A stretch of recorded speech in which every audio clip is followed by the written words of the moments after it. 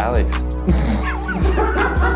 There wasn't back in 2017 or 16. It was so crazy, dude. Like, yeah, online bullshit. That's exactly what it is, mate. Yeah. Got first place at the LAN, brought home like 250 bucks and won a keyboard because I got MVP. yeah, no, That's how we found out. We have a little bug on your arm. Is it on me? Yeah, it's actually on you.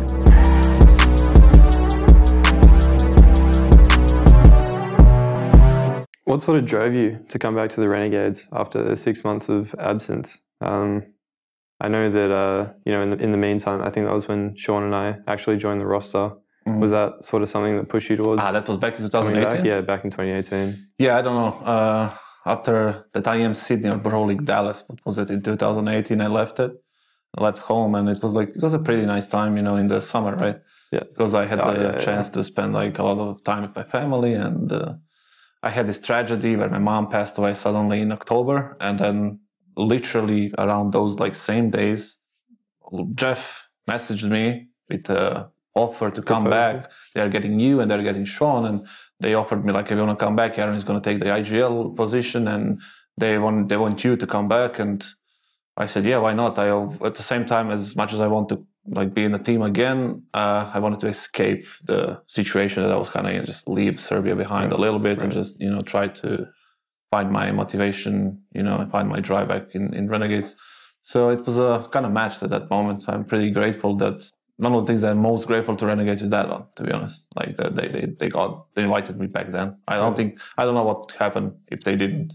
Probably my life would go in another direction somehow. I don't know. Yeah. So the thing is, like, when 100 Thieves disbanded, right, or they gave up CS on CS division, whatever you want to call it, right, back in October or something, you obviously were left in somewhere in between, right, looking for offers. What were you doing after? What were you like what was going through your head, and what were you doing yourself? Obviously, you were in LA back then still. Like, I know that Australia has had a lockdown and then if you go in, it would be a problem. So what were your like decision making then? Like, what happened? I was fucked, mate. It was darkness. It wasn't fun. I think it was like 2 months or something like that. I had downtime just in LA where I was doing absolutely nothing. I think the first thing I did actually was get on top of my health again. My mental health towards the end of 100 Thieves wasn't the greatest. It was nothing to do with them, but it was I think it was a lot of burnout in CS. It'd been a stressful year with Corona and everything on top of that, and really missing the family, all that sort of shit. So I had to get on top of that before I did anything. But how are you dealing with the fact, obviously you went to Australia for like, what, a month or something before you came back to Serbia and when you rejoined? Did you spend a lot of time with your family, or is it like just going nuts, partying and like, you know? A bit of everything, a bit of both. Okay. I don't know. I mean, you sort of miss everything, right? With Corona, you can't really do anything. And Australia is just that, you know, it's that little bubble where everything's just still normal. Yeah. There's no Corona over there, so it was just life as usual. But it was definitely really important for me to see my family again. It was a good reset. I couldn't really see myself pushing that hard in CS without having that little break.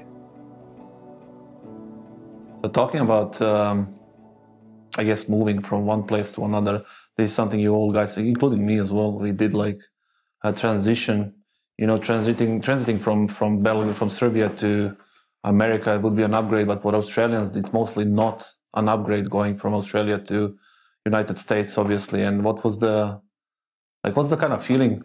What's the difference basically between moving from Australia to NA and now moving from Australia to EU? Obviously, I mean, don't count only LA, count Detroit's time as well. Yeah. I mean, you know, I have all my biases, obviously. I think Australia's the best country in the world. But, you know, outside of that, I think the main difference is just, you know, getting away from like CS, seeing your family and your friends. I think that's like the biggest difference. Other than that, it's just, you know, the grind's always the same. What if you compare like NA to EU, is it like, do you feel like more closer? Does it remind you more to home, like on home in Europe or in NA? Like, you know, let's say now you're in Belgrade, right? And you're in LA, in Detroit. Obviously, above, like, don't count the language. Obviously, the native language is English in NA as well. But you know what I mean. I mean, I think LA was pretty close to Australia in some ways. In some ways, it wasn't. But I definitely feel more at home in Europe. I think in parts of America, it was just, I don't really know, you know, how to give words to it, but it's just, it didn't feel homely. You didn't feel comfortable. What about the CS, like psychologically, how is it affecting you? Like this online bullshit. Yeah, online bullshit. That's exactly what it is, mate. Yeah. It's I mean, we used to play a lot of LANs. Obviously, every LAN was, we were attending every important LAN ever since 2018. I mean, in 2019, we didn't play a single online match. Yeah, we had 500 days of like no online game, but like, you know, now that obviously we're not really still back at the tier 1 CS like we were used to, and then we're just not playing LAN events. There's no LAN events anyway, but how does it affect you as an individual rather than like us as a team? I think the biggest thing is it's sort of hard to draw motivation. It's like when the big LANs and events are on, it's everything's sort of right in front of you, you know? Like you can sort of see the big stadiums, you can see everyone celebrating, the hype around it, and it's just, you want that. Like that's all any player wants. I remember the first time I went to a stadium, I think it was IEM Sydney 2018. Yeah. And watching the LAN matches there, and it's just, I wanted. There. Yeah, you were playing there? Yeah, cool. Awesome. Yeah. Somebody lost 1v4 somewhere. What, do you miss Justin? I miss Juzzy. Yeah. Miss Juzzy Bear. Yeah. I mean, he's a good bloke. I miss him for sure. 100%. Yeah. Just as I miss all my teammates and all my previous. What about Chris? Do you miss Gomez? Fuck no. Fuck, I hate that guy. It's just, oh my God. Chris, I miss Chrissy Poo. Chris made everyone's lives easier. You don't really realize like how much he really does for you until he's gone. Yeah. It's crazy, dude. It's crazy. Yeah. I guess this is like a 2018 question, but when did you sort of realize that we were a team and that we were sort of gonna make it as a team? In the Katowice bootcamp. You remember it was like we played a lot of. Actually, maybe I'm wrong there. The moment I realized we can be good and we can accomplish something, it's during the Pro League finals in Denmark. You remember that Odense, one? Yeah, that's right. In Odense, where we lost to Mouse Sports in that ridiculous game on Mirage and something. Or we won cash, I think 16-1. Destroyed them. And then we lost. No, I think it's like we lost 16-14 on Mirage, and then I think we lost on train after that. Yeah, I remember Oscar like 16-10 or something. And then he did an anti-doping test and something. Yeah. I thought we were on drugs. Yeah. The thing is, I think during that event, I realized that we kind of have good chemistry and like good lineup, and everybody was like kind of enjoying playing CS those days. Yeah. And then I think everything got even better on that long ass boot camp in Katowice in Warsaw. You remember? When 2 months in the hotel room. We were just playing and playing, and every day looked like the same, but it felt like for me we were making progress every single day a little bit. You know, during boot camp, you know, we had like from there we had like more than a few boot camps, right? And then some were not so productive, some of them maybe are, but that one especially was like super. Like mega productive. Like every day that we did, like that we practiced, it was like a little bit better. Yeah. And then the major came and all of that 2019, you know. It all paid off. Yeah. So I think the Odense 2018 was the trigger, I think. True. Yeah, I'd probably say the exact same. Yeah. What did you really think was happening towards the end of like our era in 100 Thieves? I think it was a lot of burnout and shit, but you know, just your point of view. I just think we were, at the time, I don't think we were investing as much as we should have our time. I think at some point, maybe the online thing and the living in LA caught us off guard a little bit. I think it was like a completely strange thing to us because we are used to traveling all over and then playing every single week or every other week or, you know, we had like a full-on scheduled year and all of a sudden something changed after Katowice.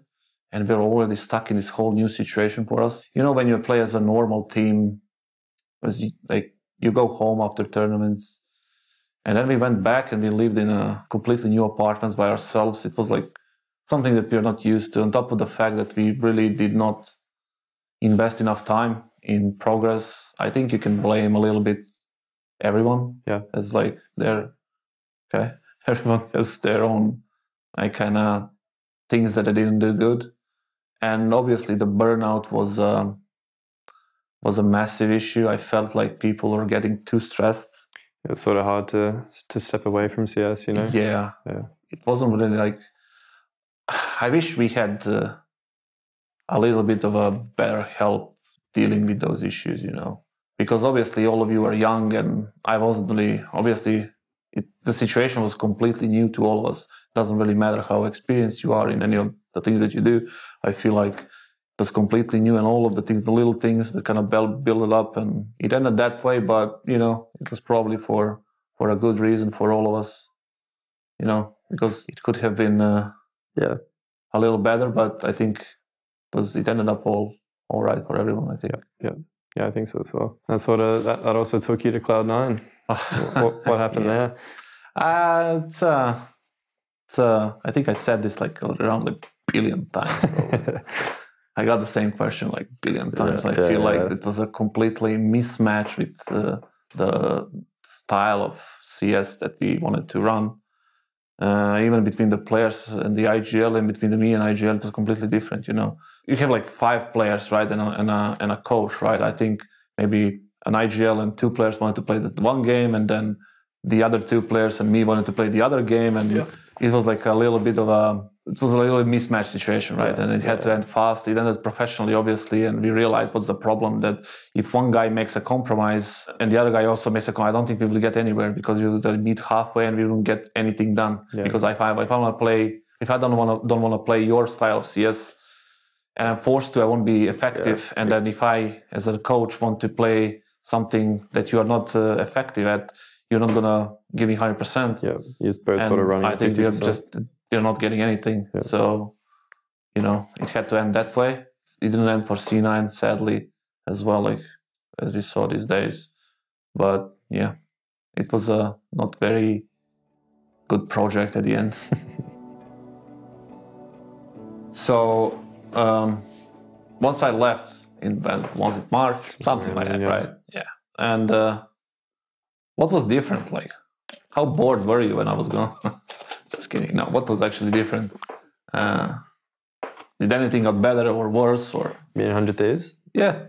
And we got big chat? No, it's just like in general. Obviously, when chat was there as well, but like in general, was it like anything? Or did you have like a different vibe in the team? Was it something that the structure has changed, or anything, any basics, or any like kind of whatever you can think of? Practice-wise, game-wise. I saw that you guys changed a few positions and changed them back, for example, a nuke or something. Yeah. But other than that, like something behind the scenes? Not much really changed. I guess the atmosphere was a little bit different for a few days, but everyone was just so stressed and so burnt, and you know, everyone had a million things on their mind that weren't CS towards the end of 100 Thieves, I think, and it was sort of weighing on everyone. And sometimes when there's like a change in the roster, everyone sort of feels this like fresh like motivation or whatever in the team, and you know, there's a good mood for a little bit, but that didn't really last long for us. It just things were still rough. They weren't good. Yeah. So when Chet came and left, obviously you got him because he was like pretty much the only valid choice you got there, unless you want to take a risk on someone, right? Yeah. So what happened like towards the end? Why did he leave, or whatever I never asked you guys, literally, like this is not just for the show. I never really specifically asked what happened there. Why did he go, or did you guys, how did you go the other way, you know, your own way? I don't know. I guess it was sort of the same sort of thing as you and Cloud9. We had stylistic clashes. Chat sort of wanted the team to go one way, and we were sort of thinking a different way. What way is that? We sort of felt comfortable, I guess, with roles, positions, everything. We sort of felt like we had found our groove and what worked for us, and we felt like we sort of knew what we were doing. Yeah.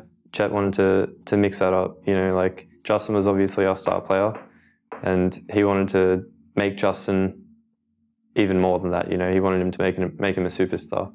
So he'd move Justin around, and it would sort of, I think that sometimes it'd also throw Justin off, you know, because he's a player that has to feel comfortable in his spots. Yeah, it's an important thing. Yeah, nothing really sort of worked out, and you know, he had his mates, and a lot of his mates moved over to Valorant, and I guess he just wanted to go with them. Yeah, we actually found out like in the middle of the tournament that we were playing. We saw an article release saying Chet's actually leaving 100 Thieves and he's going to Valorant. So yeah, well, I need to that's how we found because out. you have a little bug on your arm. Is it on me? Yeah, it's actually on you. It's like right here. I'm not going to look, dude. I'm fucking wig out. God. He's gonna eat you. Yeah, probably. What made you stick with the same lineup after the 100 Thieves? Like, you obviously had other offers, and there was a chance you go back to Australia, obviously, because you couldn't stay in LA forever. Mm-hmm. So, what made you stay with Aaron and Sean? I think at the end of it, I was set on going back to Australia and just taking a break. I was really done with CS for a while there. Hey, it was a tough time for me.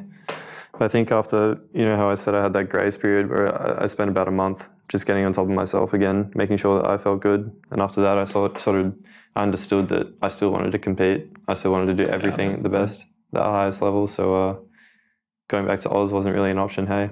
But I had my options, and I was very close to signing with one of my options, but I think it was probably like 15 minutes, 20 minutes before I was putting pen to paper with my contract. I was literally talking to the GM saying, I'm signing right now, just give me a second. And I get a message from, I think it was Sean, or it might have been Aaron, saying they have this brand new opportunity with EXTREMUM, and I just instantly hopped on it, mate. Like, I didn't want to, yeah.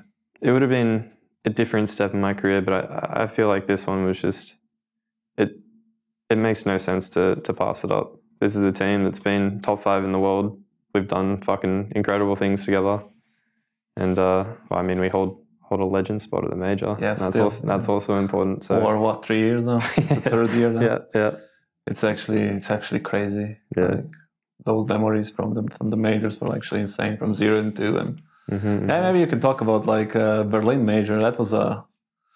Can you describe, obviously I remember it, but I guess you can describe the feeling on 0-2 and the walk back from the venue to the Pink Hotel. It was not good, mate. I think it was a walk to the burger place, actually, Burgersteig. Yeah, Burgersteig. Yeah. I think we're all just sort of done. No one was happy. I think we had a really rough string of events before Berlin. Yeah, the whole summer. Yeah, the whole summer was rough for us, and when it was 0-2, I think everyone sort of had one foot out the door. Everyone was looking at different things they could be doing. Yeah, 0-2, walking to Burgersteig. It was darkness, mate. I think everyone was just sort of saying something to lighten the mood. No one reacted. You'd say a joke and no one would laugh, and then you just sort of look at your feet, and then the next person would do the same thing. But yeah, I think I made a dumb fucking statement about getting a tattoo. Yeah, if we bounce back from 0-2, and we actually did, so you know, you didn't do the tattoo. Maybe eventually. Maybe one day. Yeah, I remember that was a dark time, dark day, very dark day. And then it's interestingly enough, we had like a swing of momentum, kind of. You can see like the darkness in 0-2, and the fact that we beat G2. You see the light coming through. It's just like completely different, right? And then, yeah, we had a pretty good year, 2019, I can say. Yeah, we ended the year pretty well, I think. Yeah, with 100 Thieves. Like, maybe people would try to understand, like, what's the difference between 100 Thieves and Renegades?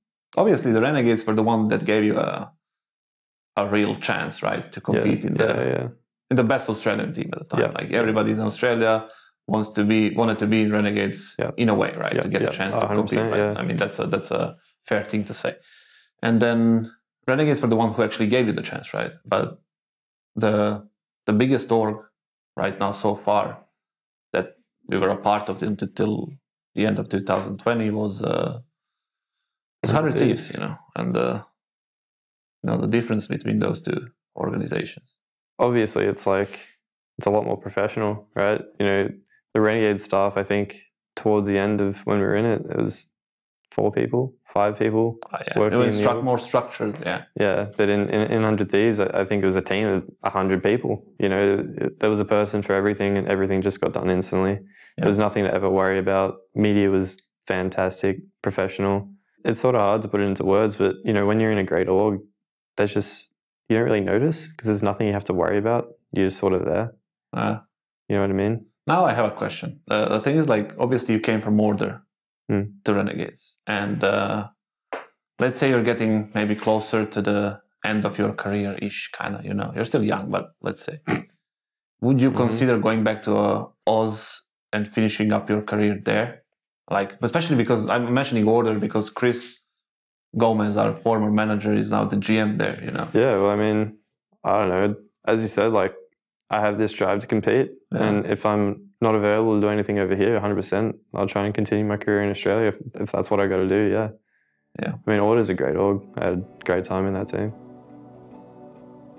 It's I remember, like, we were always, I said this like a bunch of times, whenever we were like sitting down in Detroit, right, when Carlo Justillo was in the team, and I don't even know who else was there, maybe Nifty was there, and then we were always sitting even Yod was there, we were always sitting in the lounge room, right, and watching TV, and Australian CS was always like 14 hours ahead or behind or whatever. Yeah. They're always watching you play Randy games, play Order, playing, I don't know who was it, in Unity or Greyhound. Yeah, Sean was there. Did you guys ever think that you're gonna end up together in Renegades, kind of? How did that happen? Actually, you know, that before we answer that, because when Renegades told me, like, called me back, they told me like, you have these people like they're playing, and they mentioned you and Sean, right? How did that happen? Like that?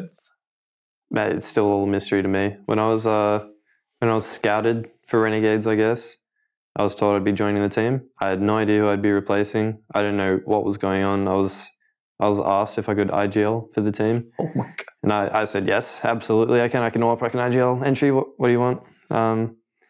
Just let me in. I think the story I've always said is, like, when I landed, I met up with Sean in LA, I think, like flying to Detroit together. Yeah. I think I knew like the day before that Sean was coming with me. I had no idea Sean was coming with me till the end. Did you know Sean before that? I knew Sean, yeah. I'd never played in a team with him, but I knew of him, yeah. Like I think he was one of the only players in Australia that, like, I thought was amazing, but never had the chance to play with, you know. Like I played with a lot of people in the scene at the time. But yeah, we met up in LA, and we were just like trying to work it out between us, like who we were replacing, like what's actually going on. I knew that Sean was coming with me, so there was a chance that Nifty wasn't going to be in the team anymore. They'd asked me to IGL. Nifty's not there anymore. I'm thinking maybe I'm IGLing for this team. I read a report saying that Yod was going back to Norway at the time, so I was thinking maybe you still is still on the team. I had no idea, mate. So when we got to Detroit Airport, we met up with Gomez, and he sort of gave us a rundown. We thought that, or I thought that Justillo was still at the house. I was going to have like an awkward greeting with him, where he's sort of leaving and I'm walking in. But he left the night before. Yeah. He ended up in Order, and you ended up in Renegades, kind of a slot. Yeah. But it's a completely different role. How was it moving from Serbia to America? Scary as shit, dude. Scary? The thing is, like, back in 2017, it was the 26th December or something, where Pita from NIP back then, the coach, he messaged me and he said, like, hey, you want to, like, maybe go for the coaching job in Renegades, right? And they were like, after the major, they lost in, I don't even know what major was it back that year. And then I know that we're looking for a new coach after the break, in winter break. And then I was like, yeah, maybe, why not? You know, and then he organized a call, right? He got us together. And I talked to one of the owners of Renegades, and Jeff as well. And then basically, maybe one day later, they told me, it's like, are you ready to move? And I was like, yeah, sure, when? Expecting it to be like in a month or, in a month and a half or something like this. It needs to be a process of like whatever. And I was like, yeah, it needs to be on the 5th. It was the exact same for me, mate. I was like, excuse me? Yeah, it was like on the 5th. Yeah. And obviously I didn't know what to do, why I need to, like, I love the job, the game, whatever, and it's an opportunity, so I said, why not? It was a little bit difficult because I need to leave my family and my girlfriend. Back at the time, we were living together, so it wasn't easy. Wasn't the prettiest night when I had to explain all of that, but it's something that you have to do, right? I mean, you understand yourself. You had a girlfriend back when you left to Detroit, so it's not an easy task, but it's a part of the journey, I guess, or something. And yeah, I just went get on a plane, and I remember Chris welcoming me on that long ass drive from yeah, the Detroit to the house. Yeah, yeah. the big Asian guy that was always driving us. Yeah, and then the long ass drive, he was explaining everything. I remember walking into the house for the first time, and then all of like Chris was there plus 5 Australians, right? Ricky was there, and Carlo, and Aaron, Justin, and yeah. I mean, they all welcomed me pretty good, right? And it was so weird, dude, because I couldn't understand like half of them a single word they were saying. Obviously, I wasn't fluent in English back then, and it was. Oh, mate, Australian's not easy, dude. If you're not fluent in English at all, like you don't speak it on daily basis, and you know it can be a problem. And I hear Aaron just saying some random things, and I'm trying to understand. Like I'm asking like for the positioning or something in game that to explain like who holds what's happening, right? Because I didn't have much time to prepare, obviously, because it was like a week and it was a New Year's, and you need to like organize everything, so you don't get to prepare a lot. And Aaron is talking, and I don't understand a single word. Yeah. And the wording that I kept saying yes and yeah, so I don't want to look dumb, you know. But, I couldn't understand for the first 2 or 3 months. It was a big of a problem. The easiest one to understand was Yam, I think, but Justin and Carlo and Aaron especially, that was a problem. Yeah, Aaron's a bit ocker. Yeah, but later on, like it became so easy, right? Yeah. And even Yod as well. We picked up some of the everyone's saying like CBF, you know, and. Other stuff, but it was a fun times. A bit scary though, because you're leaving everything, but you know you have to do it. So you just go all in, and you know you don't know what's going to happen. Right. You can always come back home. It's fine, you know. But you just need to take steps sometimes and just go for it. You know. Do you really feel the difference between the American scene and the European scene? I mean, I do. But I think everyone does. Everyone does, It's like day and night. Yeah, exactly. The thing is, like in America, everything is so chaotic and random and like loose and all over the place. In Europe, in tier 1 teams, especially, it's more structured, organized. There's a difference. Like when you play European teams, you can actually learn playing against them. You know, you don't have to practice your own thing. You just learn.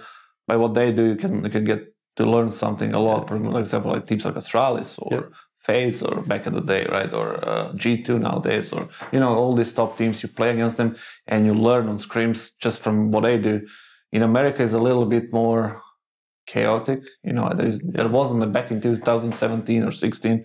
It was so crazy, dude. Like the weird thing is like it works for them, you know. It's if you go in with this style, European style in NA, you can have problems if you don't know how to adapt, right? That's true, yeah. And it's also the other way around.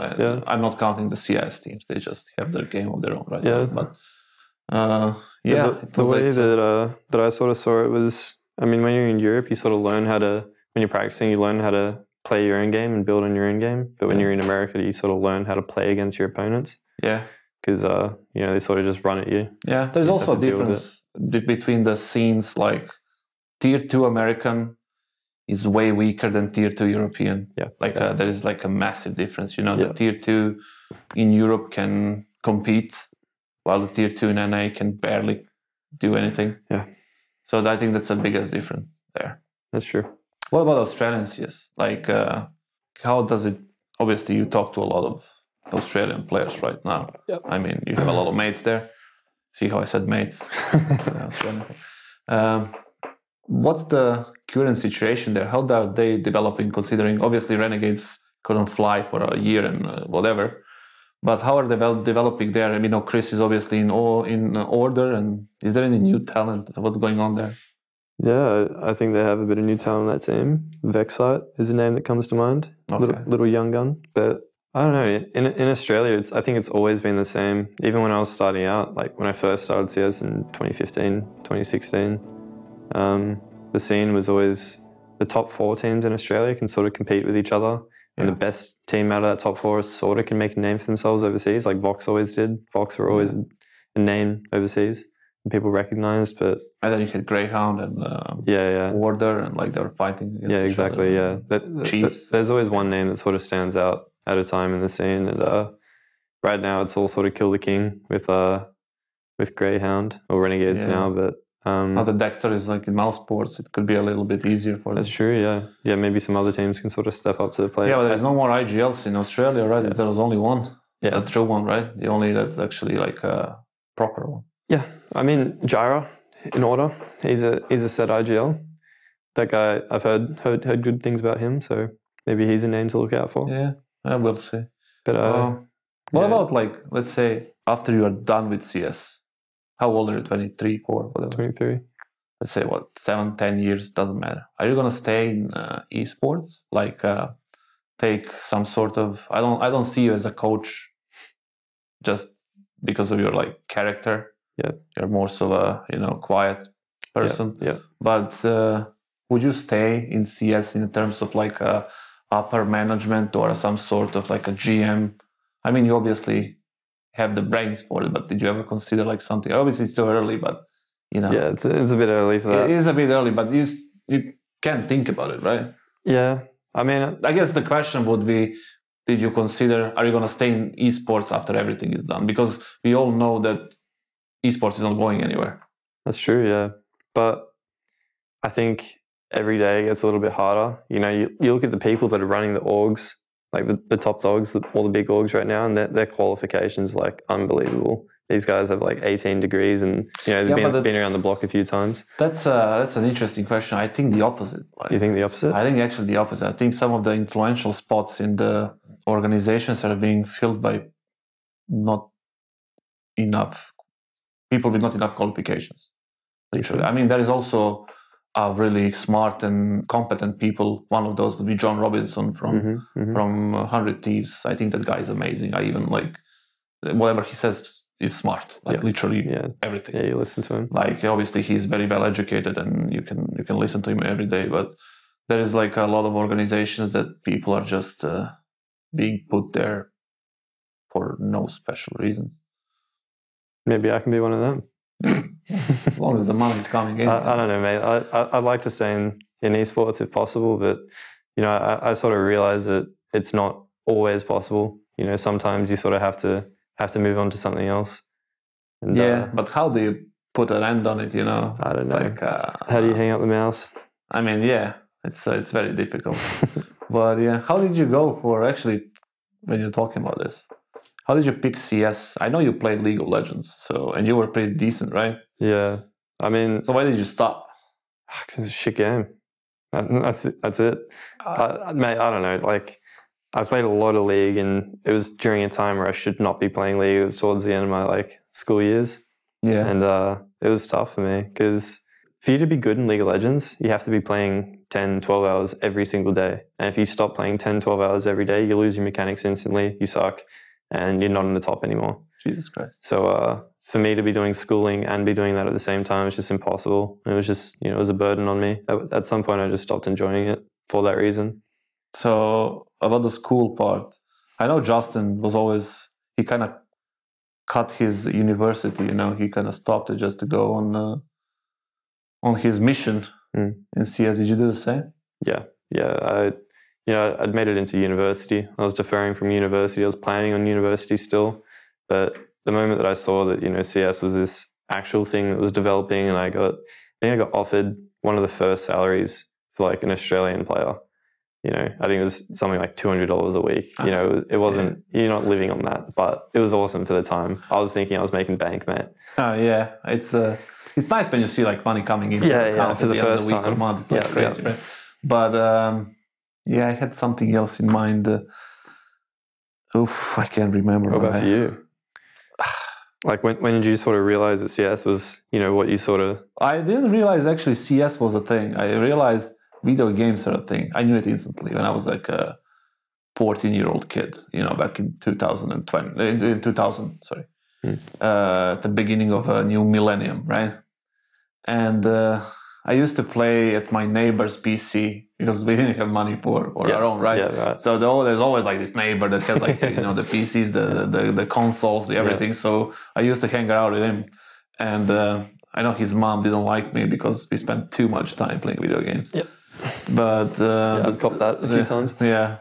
The thing is like, I realized then that there's something in this one, right? The way you realize when you play CS, right? You can see that that game has something in it, right? You don't know what it is. It has something in it, right? It's like there is something that drives you to just play, right? That's what I realized back in 2000, that there's something with video games. You know, it was fun, and I think it was going somewhere. And in 2000, when the CS just started, I didn't play CS from I think maybe from the very beginning, but maybe a little bit like 1.3 version or something like that.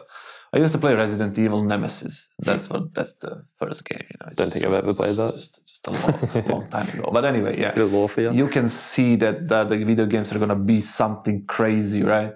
It turned out to be true. You know, we are all living the dream pretty much right now. You're right. And there's a lot of stress, obviously, and we are experiencing some of it these days. But there is a lot of nice things that can change your life. I think CS changed all of our lives. 100%, yeah. We don't know where we would be like if it wasn't like for CS, you know, and all the people that are supporting it and all the orgs that are involved and all the sponsors and everything else that can actually provide us with all of the nice things that we can, you know, get for ourselves. So you don't know, like I think, like I said, I think for everyone, CS changed their lives like totally. And obviously the thing is like it kind of, I think you can relate to that as well. It kind of cost you some relationships, not romantic, just in general, like friends, maybe with some of the family members. But you know, that's the thing that I wanted to ask you, the fact, like the family angle. You know, I always tell the story how supportive Nico's family is, like for him, you know, because I was growing up like as he did at the same time, kind of, and I was witnessing all of that, you know, and he got tremendous support from his mother and father, you know, and Hunter as well, you know. So I was like, I guess the question would be, how did it go for you? Did you get a lot of criticism? Because some of the players get a lot of criticism because the generation before us, like our parents, are obviously not in the digital age at all. They were like all about the priorities are different, but we are we are like living on a on another planet, kind of, right? And how was the support for you from the parents and the family in general? There were different stages. I mean, when I was a young kid, like 8, 9, I remember getting banned many times from playing games because I'd get violent and angry and I'd yell and abuse people all the time. My parents did not like that. I think from day one, my parents always sort of just had my best interests in mind, like over anything else. And, you know, I think they were right 100% in that they didn't really want me to spend as much time playing games growing up. You know, I get kicked off the PC at 10 p.m. every night. No later than that or I'm in trouble. But I guess it sort of started changing in maybe 2015. I think I told my parents I was going out with my mates or going to see a movie or something like that, when really I was going to a LAN. I went to the LAN, got first place at the LAN, brought home like $250 and won a keyboard because I got MVP. That's when they sort of realized, like, maybe there's something to this, you know, maybe he's not just, you know, wasting his time on the computer.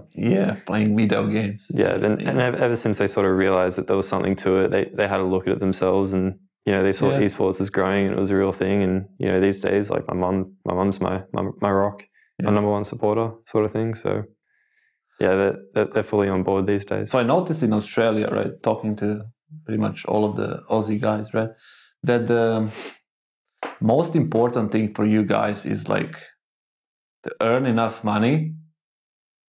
I mean, in that sense, don't get me wrong, because you're making a face. Earn enough money to buy themselves a house, right?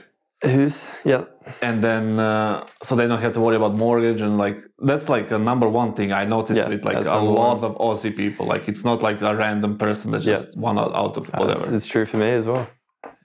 Is it? Is it that important? I mean, it's something you can always have. You know, it's an investment. It sort of sets you for life. Like once you bought a house, like I think you're sort of set. Especially in Australia, house prices are so expensive over there, mate. So, you know, it's a priority, I guess. I mean, it's not really a priority. It's just sort of something. It's a goal.